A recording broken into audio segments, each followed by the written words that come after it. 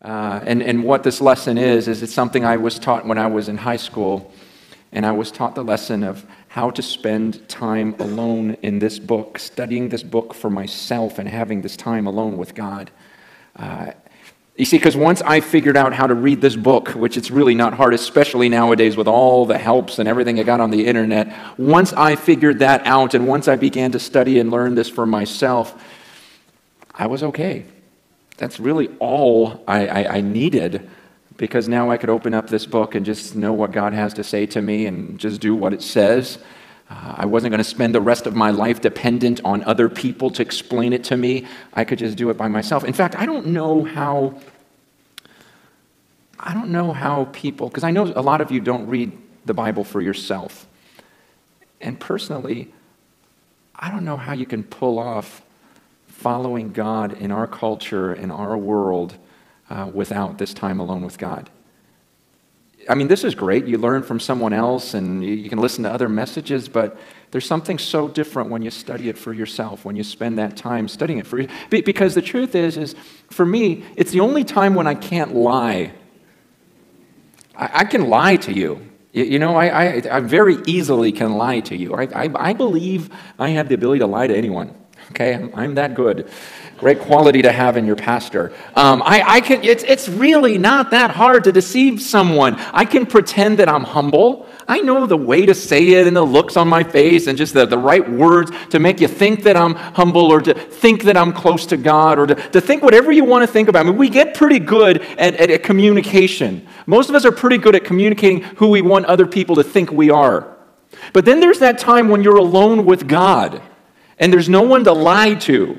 And there's one person who right now knows, even as I'm speaking right now, you don't know what goes on in my heart and what thoughts are going on and the intention of my words. Maybe I'm saying it to make myself sound better. Maybe I'm telling you this so you don't think that I'm really thinking, you know what I mean? There's all of that going on. You don't know. But then I'm alone with God's Word. Then I'm alone and I'm studying the book for myself. And here's God telling me I've got to do something. And here's a God that I can't. He knows not only my words, but the intention, the heart. He knows when I'm trying to sound good, even in my prayers.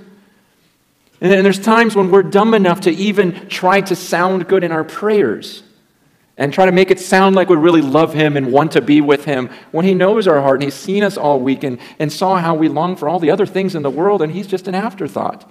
But we're dumb enough to say, oh, God, I've just wanted you, and thanks for this. You know, it's the one time when you have to be real. I was asked just yesterday, someone came up to me and said, hey, you know, with all the success and stuff, how do you keep from being just super arrogant? I mean, you're just kind of arrogant. How do you keep from being like just majorly arrogant? And again, I just go, man, I don't know how anyone survives without spending time alone with God. If I did not have time with God, I would be so self-centered, so arrogant, so in my own world, because I can fool people. And it's this time when I am here just going, okay, well, here's what God says. And I can't think of a time in my lifetime when this lesson was more needed, because I just see as I travel, there are just fewer and fewer people that love this book and love the truths in this book. And people instead are looking for new ideas, new thoughts, and they'd rather listen to opinions of other people rather than really looking at this book that's been around for thousands of years. These words that have been around for thousands of years that have proven themselves over time, that have changed lives over the centuries, and yet we try to run to these other things. And so Peter says in this passage, he starts off in 2 Peter chapter 1, verse 12. He says, therefore, he goes, I intend always to remind you of these qualities. Though you know them and are established in the truth that you have, I think it's right, as long as I am in this body, to stir you up by way of reminder, since I know that the putting off of my body will be soon, as our Lord Jesus Christ made clear to me. And I will make every effort so that after my departure, you may be able at any time to recall these things. Now, I don't know what jumps out to you in that passage, but one of the things when I was reading it for the first time, you know, I'm looking at this going, wow, that's really weird. Peter says, I know that the putting off of my body will be soon, as our Lord Jesus Christ made clear to me. Isn't that strange to you that Peter knew that he was going to die soon? And I love the phrasing even, the putting off of this body, because it's not really death. Like, I don't really die, okay? It's just I'm putting off this body. And Peter says, I know that's going to be soon. How did Peter know? It doesn't really say. It doesn't say in Scripture. Now, it does say in Scripture. This is interesting. I don't know if you ever noticed this. But in John chapter 21, this is after the resurrection of Jesus Christ. Remember when Jesus has that encounter with Peter and tells him to feed my sheep? And in John chapter 21, in verse 18, he says to Peter, Jesus says to the resurrected Christ, says to Peter, "Truly I say to you, when you were young, you used to dress yourself and walk wherever you wanted. But when you are old, you will stretch out your hands, and another will dress you and carry you where you do not want to go." This he said to show by what kind of death he was going to glorify God. And after saying this, he said to him, "Follow me." So Jesus told Peter, he goes, remember when you were young? He goes, when you were young, you just kind of did whatever you wanted. You wore what you wanted. You went wherever you wanted. He goes, let me tell you what's going to happen when you get older. You're not going to be free. Someone's actually going to take you and lead you where you don't want to go.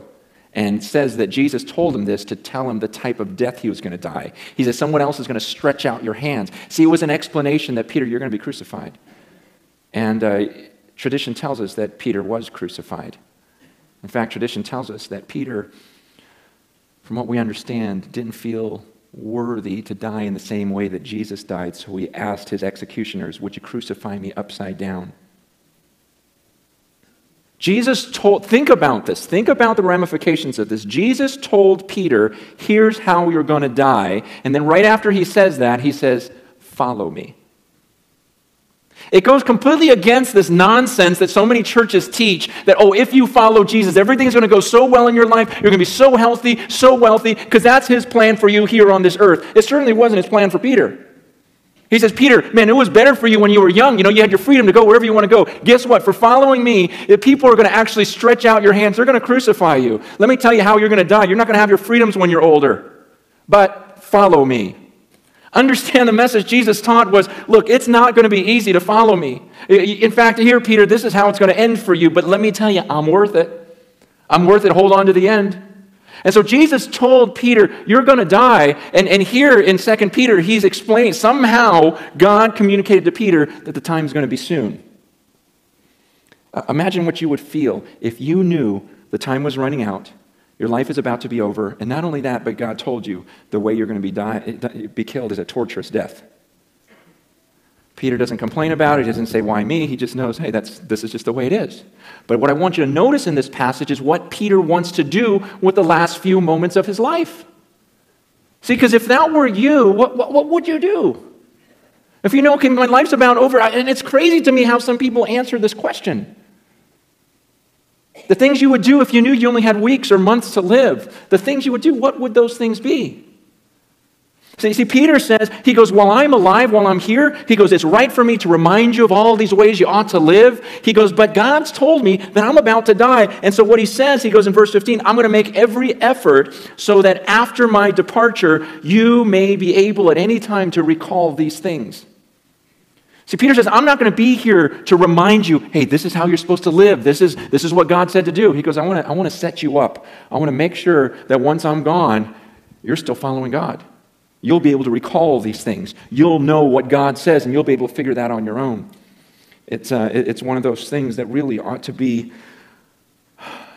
us as parents, this should be our goal, is that when we're gone, our kids know how to follow God on their own. I said years ago that the goal of parenting is to train our kids to be independently dependent on God. That somehow we teach them to be independently dependent on God, that their relationship with God isn't all about us, but somehow we release them and go, you know you need to depend on God. You understand. You don't need me anymore. You've got His Word, you've got Him, you've got His Spirit, now go. That's the same thing Peter was saying to this church. To these followers who've been following him as an apostle, these believers, he's saying, look, you guys, you're scattered everywhere, whatever, and I'm going to be gone soon, and I'll keep reminding you of this stuff until it's time to go, but I'm ready to die now, and so I'm going to make every effort to make sure you're okay. See, this is one of the things that concerns me. I mean,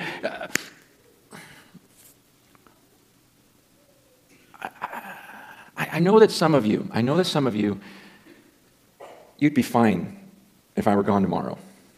You'd be like, big deal. You've got your time with God. You're like, oh, it was cool having him around, but yeah, I'm not dependent on him. I study this book. I love this book. I love the teachings of this book. Doesn't matter who's up there. As long as they're teaching from this book, I love it. I love it. I love it. I just want that.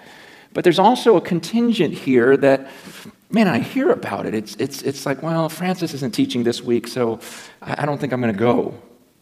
And that's very sad, and it's scary to me because it's like I don't ever want it to be about me. It's got to be about this book, and it's so weird how certain people, they will only listen to this book if it's through a certain person for a certain amount of time at the right time of day, when everything's set up just perfectly, and there's no sense of, man, I know how to study this, man. I read it for myself. Those are the greatest times in my life is when I'm alone and I'm reading this and studying it and praying about it and changing my life over it. See, Peter says, I want to set you up so that after my departure, you at any time, you can recall these things. It's not about me. You're not completely dependent on me. I mean, what if you were told you only have a short time? What would you do with that time?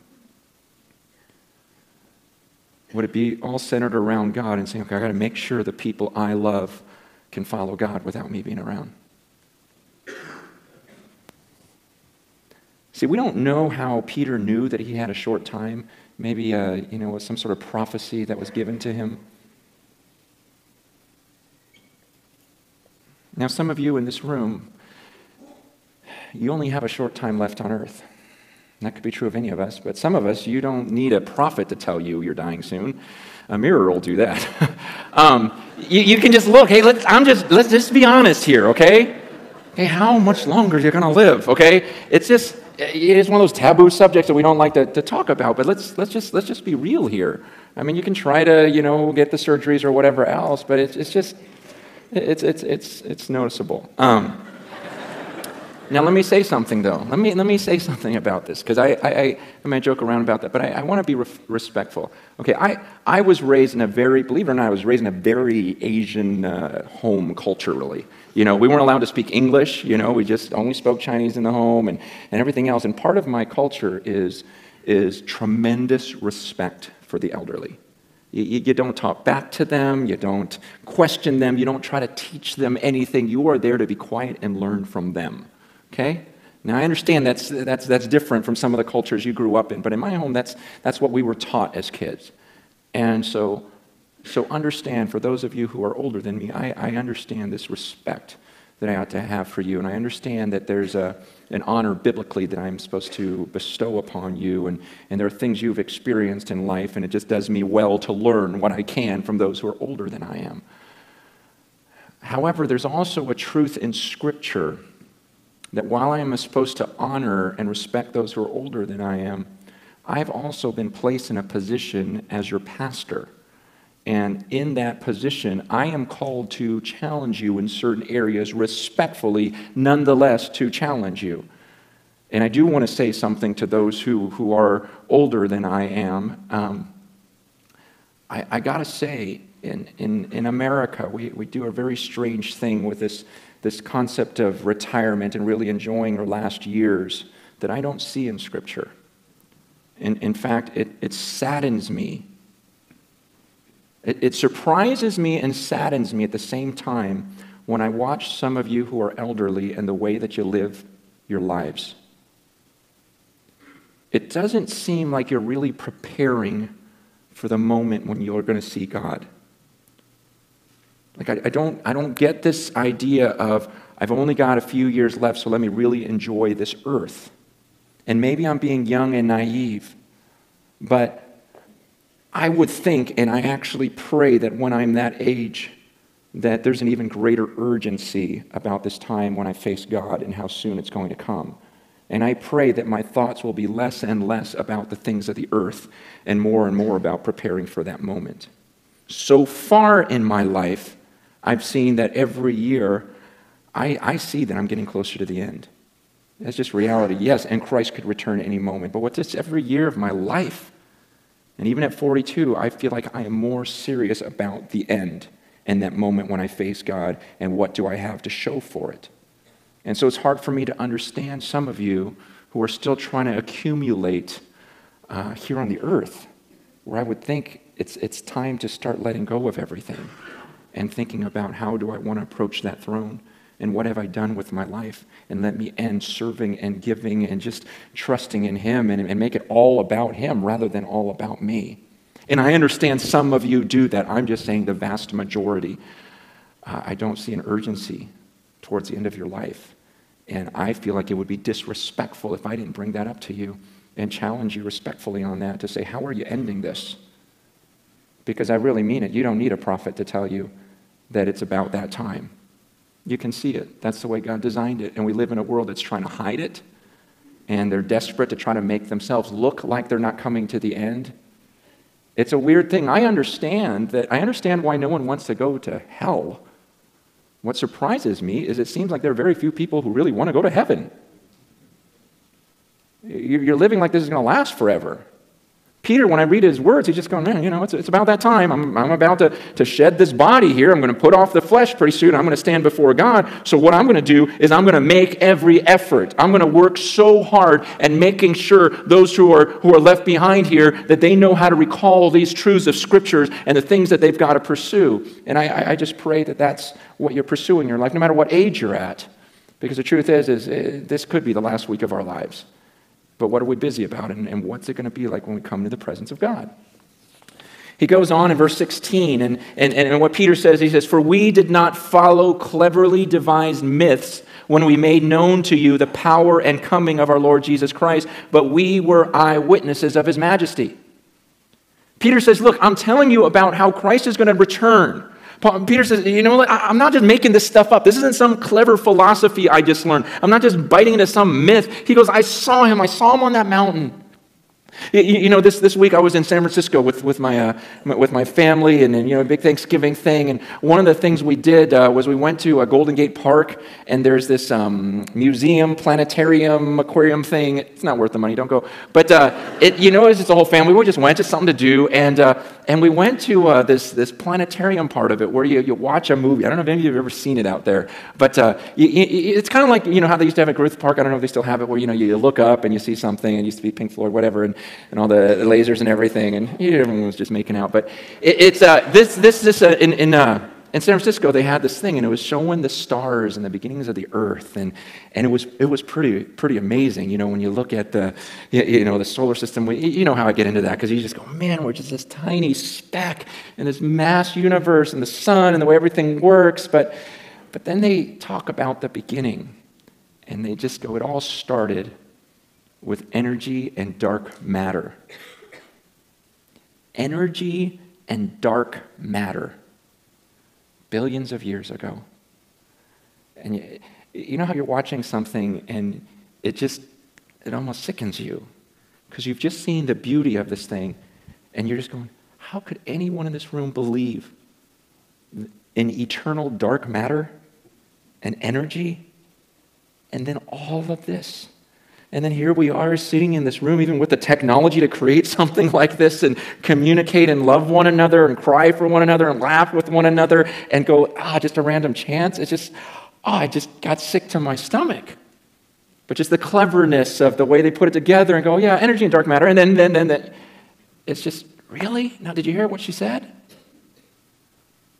You see, Peter here, he's going, listen, what I'm telling you, there's all sorts of beliefs in this world. He goes, but I'm not just telling you some sort of cleverly devised myth. He goes, I experienced something. He goes, we were eyewitnesses of his majesty. He goes, I actually saw something.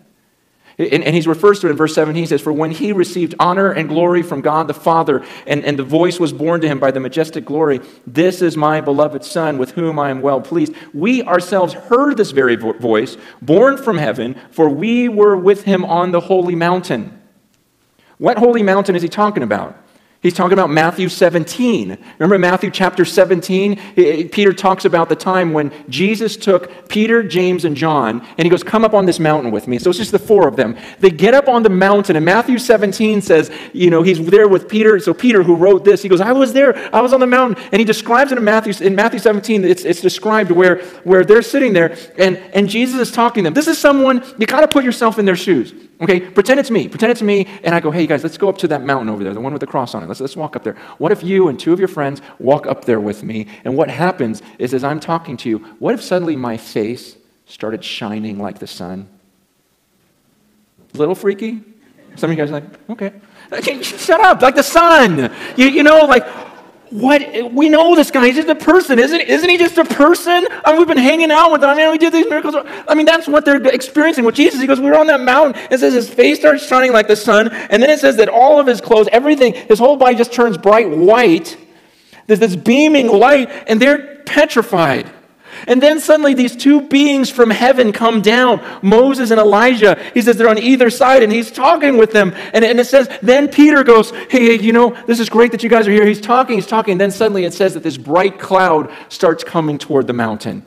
And everyone knew what the bright cloud was. This bright, it's the Old Testament. It's the Shekinah. It's the glory. It's a cloud they followed in the desert. And here's it represented the presence of God. So now it says that the cloud not only rested there, but it was like it enveloped them. They're inside this cloud. Jesus is shining like the sun. Two heavenly beings just come down. Then they hear a voice come out of the cloud saying, "This is my Son, whom I love." It says, "With him I am well pleased. Listen to him." And it says they immediately just fell on their faces, terrified, which is what you would do, right? Can you imagine hearing the voice? Peter says, look, I'm not screwing around. I'm not just coming up with some philosophy. I didn't hear this from anyone. I was there on the mountain, man. I was shaking. I was there. I was talking for a while, and then suddenly the cloud starts talking, and I just fell on my face. And he goes, what I experienced, I know was real. And here's the phrase that surprises me, though. It says, we were there, we saw it, we were with him on the holy mountain. And then in verse 19, he goes, and we have something more sure, the prophetic word. He goes, that experience was awesome. Don't get me wrong. He goes, first of all, this is not something I'm making up. I was standing on the mountain. I heard the voice of God saying, this is the Son of God. This is my Son. I love him. You better listen to him. And so I'm freaked out. He goes, I have something even greater than that, something more sure, and that's this book. The prophetic word. He goes, when I talk about Christ coming back in all of his glory and judging the world, he goes, I know it's going to happen because I saw him in his glory. I saw him on the mountain, so it's not just something I'm telling you that I read in a book somewhere, that someone just came up with a clever myth and I came up with it. He goes, man, I saw it. He goes, and not only that, but I have something even more sure, the prophecies, the prophetic word, these things that were spoken. See, because I look at this book and it says the same thing, that he is going to come. He is going to come in all of his glory. It's been written and I've experienced it, and all that together tells me I know this is going to happen. And I just remember reading that phrase and going, wow, we have something more sure. The prophetic word. And he goes, and you would do well to pay attention to this. Pay attention to it like a lamp in a dark place, where it's the only light you got. Here you are on this earth full of darkness. It would do you well to pay attention to this. Because I'm leaving the earth, but it would do you well to pay attention to this book. Because I know it's true, and I know Christ is returning. I saw him. I saw his glory. I was on that mountain. And we've got something here in the prophecies. It amazes me as I just see fewer and fewer people revere this word, this book that has stood for centuries, and how quick we are to run to some of these cleverly devised myths. Some of them aren't even clever. You know, like we just love to listen to the opinions of people. You notice that? You know, like every time election comes, we want to know, what do the actors think? The actors. Yeah, you know, that's what we want to hear. You know, I remember when I was a youth pastor. I used to be a youth pastor up at Rocky Peak years ago, about 20 years ago. And I still remember, you know, certain things you just click in your mind. But there was a band, and I remember this bumper sticker I saw on one of the girls that drove up to youth group. And you remember the band Oingo Boingo? I still remember this. You guys remember them? Rick's going, yeah. Wow, you're pretty cool. Okay, an older guy remembering Oingo Boingo. But I just remember this girl's bumper sticker. It said, Oingo Boingo knows what's best for you.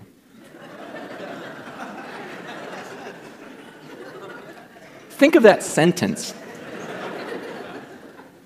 Isn't it weird how we'll just gravitate, whether it's Oingo Boingo or Chumbawamba? Remember them? Or Kajagoogoo? I mean, and some of you guys are laughing like, you're so dumb, you know, and the younger people, yeah, you listen to Lady Gaga. Yeah, that's you're at another level than we were. But it's funny how will listen to someone because they sing well or dance well or they can hit a ball really far and run into a fire hydrant. But we'll listen. Why? Why? You know, we so want these opinions of all these different people, and we don't stop to consider, okay, think about this. Here is a book that has stood for thousands of years. There are prophecies in this book where guys wrote it, and they would say something that would happen hundreds of years in the future and even pinpoint the date. There's no way they would have known that hundreds of years later was going to happen on that day, the crucifixion. Where it's just proven itself over and over. Peter goes, man, we've got something really sure here. He goes, I saw him on the mountains, and yet we'll throw all of this away. The centuries that this book has changed people's lives. And we'll throw it all away because we heard the opinion of someone that sings well. Or the opinion of the majority. Peter goes, I don't really care what everyone thinks. I was on the mountain, I saw it. I heard that voice. So you can crucify me upside down. I'm not denying this thing. Go ahead, take me, crucify me. In fact, don't do it the way you did. Put me upside down. I don't really care anymore. I know what I saw, I know what I heard, and I'm not going to back off of this thing. I've got something absolutely sure. It's the prophetic word of God. You guys, there have been holy books that have come out in the last 100 years or so. The Book of Mormon, you got the Quran that came out hundreds of years after our scriptures. There'll be plenty more books to come up. The Dianetics, whatever you want to. There's going to be plenty of things. And you can jump on any of these bandwagons. I'm saying there's one thing that's been sure, and it's been sure for thousands of years, and it's been proven. And the church is called to be the pillar of truth, 1 Timothy 3:15 says, meaning like a pillar. When those ancient pillars, you remember the story of Samson when he was strapped to the pillars and he just broke the pillars. What happens when the pillar crumbles? Everything comes down. The Bible says the church is the pillar of truth, that we're the ones to uphold it and go, no, this is it. It's always been this, and we've never deviated from this. Why are you running these other philosophies? Oh, this clever teaching, that clever teaching. Oh, the Da Vinci Code. And you just run, the answer. You're going to hear so many things in your lifetime. And I want to be one of those last ones standing going, man, I'm going to die for this thing. I'm going to hold this book up, and you're not going to, you go ahead, crucify me upside down. I'm not going to back off from what it taught.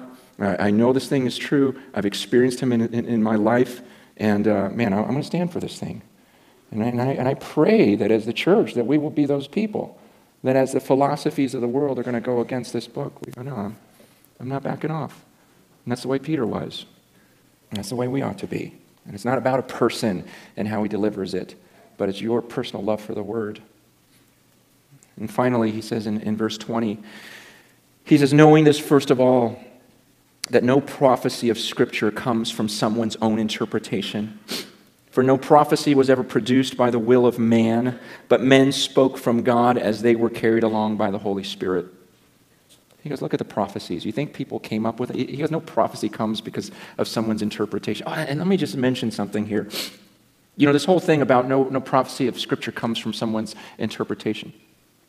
I've heard it so many times, and you have too, that when you teach something from the Bible, sure enough, someone's going to say, well, that's your interpretation, right? That's just how you interpret it. The Bible can be interpreted many ways. No, what this passage is saying, no, that's not true. The Bible is not just some book that you can come up and read a verse and come up with your own interpretation. No prophecy is just about whatever you want to believe. It's about there's a truth in there, and you've got to work and you've got to find it. When people tell me, that's your interpretation, my question to them is, how do you interpret it then? Have you ever studied? Have you ever come before God? I mean, do you do this? Do any of you do this? I know some of you do, okay. But do you do this where you pray and go, God, okay, I want to know the truth of this book. I want to know what it says. So God, I know I have all these desires and all these things I want to be true, but I want to get rid of that. Show me the truth, even if I don't like it. Even if it goes against everything I've ever been taught, just please tell me the truth. I just want your truth. Even if it makes it harder for me, I got to know what's true. Do you ever pray that? Then open up this book and try to interpret. And say, God, put aside all what I want, because there's a lot of things I wish were true, and it's not in here. There's things I wish weren't true, and they are in there.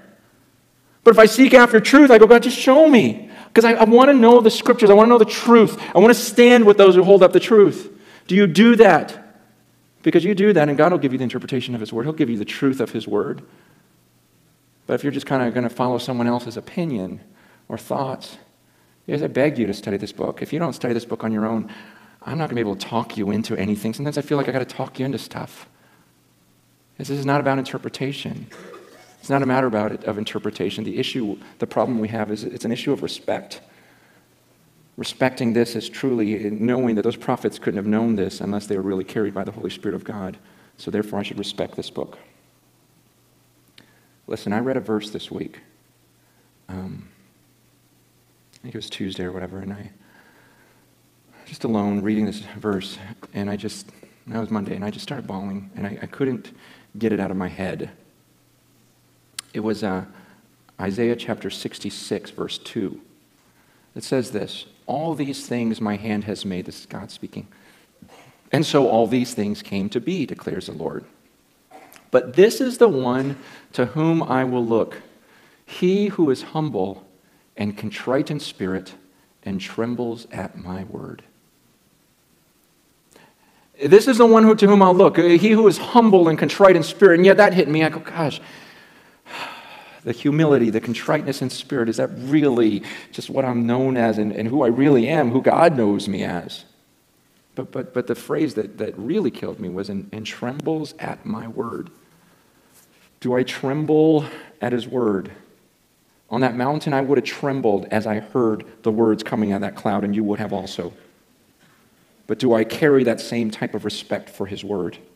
Do I believe that's really his word, to where it would be just like me on the mountain and him telling me, like we've been studying the last few weeks, make every effort to pursue this brotherly love, to pursue this perseverance and steadfastness, to pursue this self-control. Those are the words of God. I ought to tremble at that. See, this is the underlying issue here. Sometimes I feel like some of you come and reading the Word of God isn't enough for you.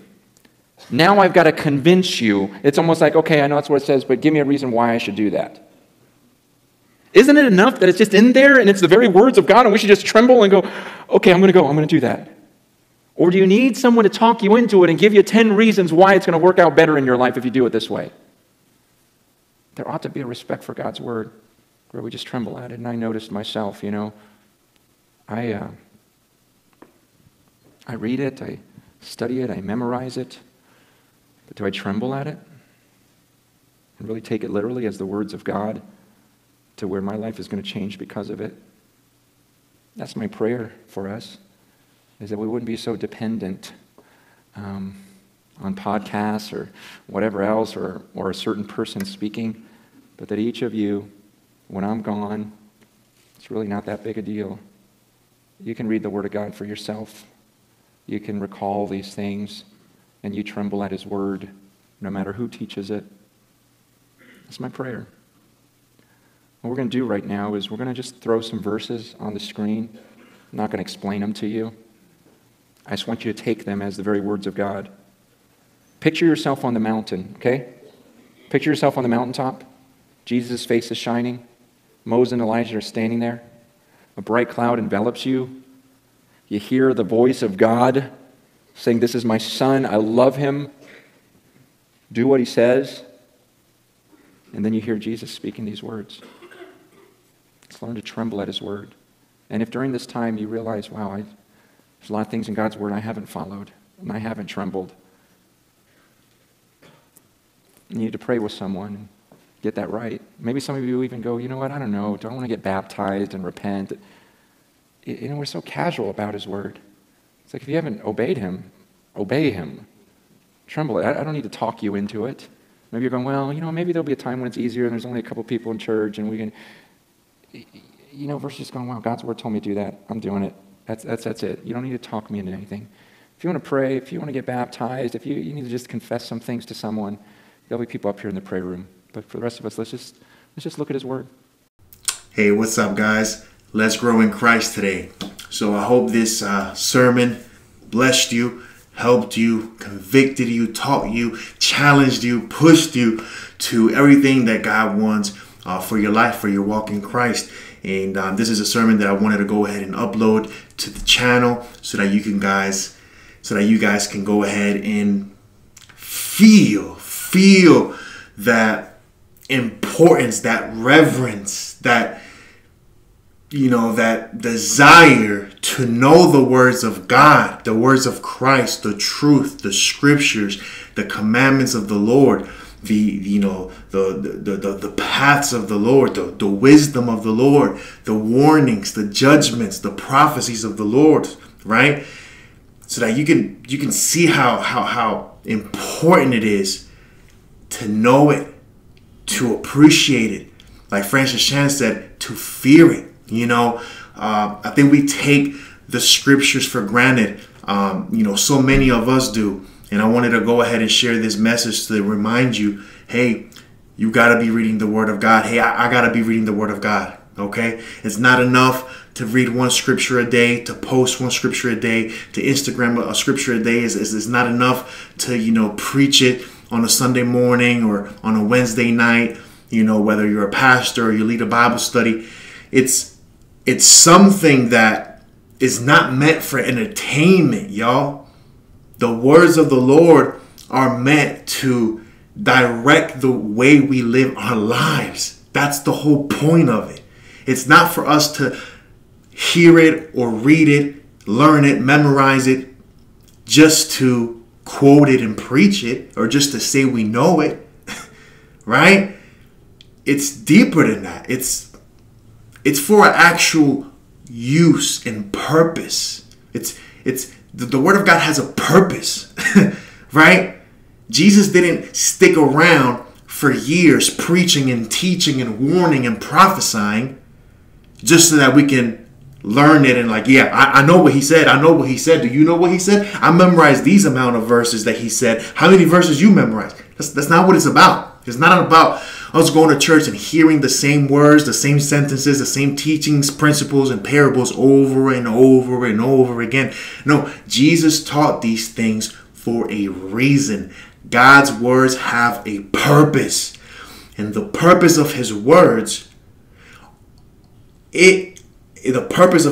is for his words to change the way we think and the way we look at things, to change the way we behave, yes, to change the way we speak, yes.